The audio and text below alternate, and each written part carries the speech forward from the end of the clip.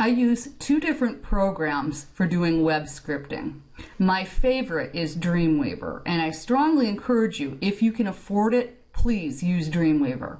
I will do a separate video on setting up Aptana. Aptana works really well. The only issue I've been having with Aptana is it does not allow you to, well, in some cases it does. I'm having huge problems with it with FTP in Windows 8. I'm also having problems with FTP in my Mac. I didn't used to have those problems. Other than that, it's a great reference, and I'll show you how to use that. Plus, I'll give you two different FTP client videos, one for the Mac and one for the PC, if you do choose to use Aptana. Best thing about Aptana, it's free. Now, I'm using Windows 8. If you're wondering about the picture on my desktop, that's me with my dog Eli. I'm going to grab Dreamweaver, and we're going to get started by setting up Dreamweaver. Now, for me, when I'm working in Dreamweaver, I have a specific workflow. I always work with, and I have multiple sites here, so I'm going to have to set up a new site. I did not mean to connect there. Let's cancel that. All right, so I'm going to start with my workflow. The first thing I do in every site is I set up the site, because it's really the best way to work. I'm going to work in my new site, which is going to be web, and everything should be lowercase, web 115. Actually, the site name, it doesn't matter, that's just local to my computer, and I'm going to have to go find where I want to put it. And I don't want it to be unnamed site, so I want to create a new folder, and I'm using Windows here. It's a little different in the Mac. Hopefully if you're using a Mac, you know how to create a new folder. And I'm going to call it web 115.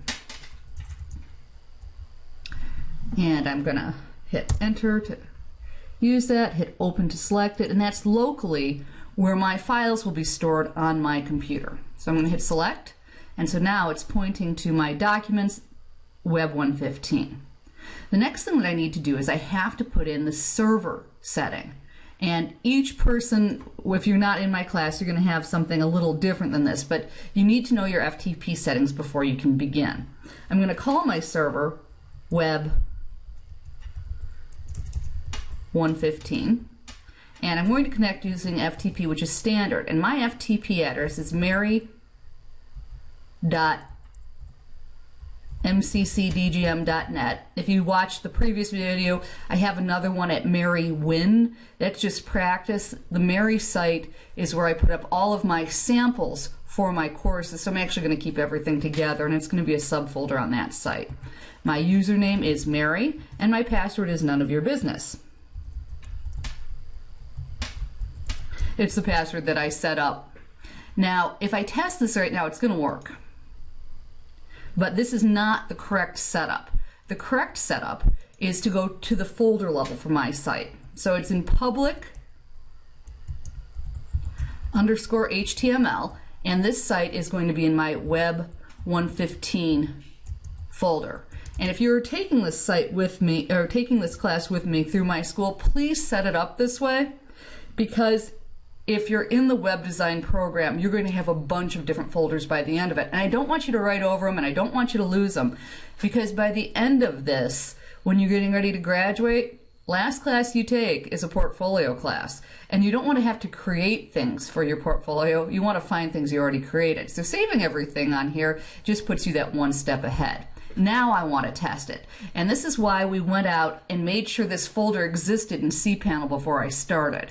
So this is our second lecture. The first one, you set up this site in cPanel so it would work when we got here. And this is what you want to see. Dreamweaver connected to your web server successfully. And I'm going to hit OK. And my last video is done publishing, so I'm going to kill that. And I'm going to hit save. And so now I have web 115 as one of my servers, and I'm going to hit save. And here I am. Now, if I can go back and forth between my remote server, which should be completely empty. Oh, I forgot. I did create yesterday when I was playing around with this. I did create a blank index page, which I can double click on, and you'll see that it'll actually bring it down. That lets me take a look at it. And if I look at my local view, you can see that I've been planning out where we're going to go, what we're going to do each week. So I'm not going to play with that right now. I do want to show you how I want you to set up your file structure. Now this class is intended to be a 16-week class, though the last class is your final project. What I'd really like you to do is break each week down into its own folder. And I'm going to make this really simple. I'm going to right-click on my file folder here, and I'm going to choose New Folder, and I'm just going to name it 01. And the reason that I do the 01 is I want these to stay in order. And if you do 1, when you get to 11 and 12, that'll come up before your single digits. So naming it 01, and this is just going to put each week in order.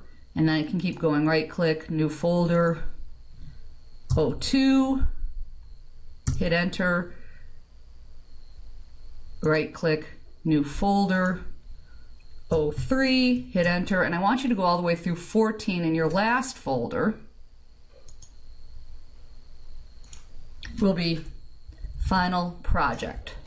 No spaces, no spaces, no capitalizations. Underscores are okay. If you don't want to do Final Project like that, you can do Final Project like that. That's a common standard on the internet. So that gives us our file folder structure. Imagine that I've done the rest because you shouldn't have to watch me create them. We're going to start creating our first web page. We'll do that inside the 01 folder, and that's going to be the next video. I am going to talk a little bit about how the basic structure of a website is set up, and we're going to start working with basic text commands in the next video.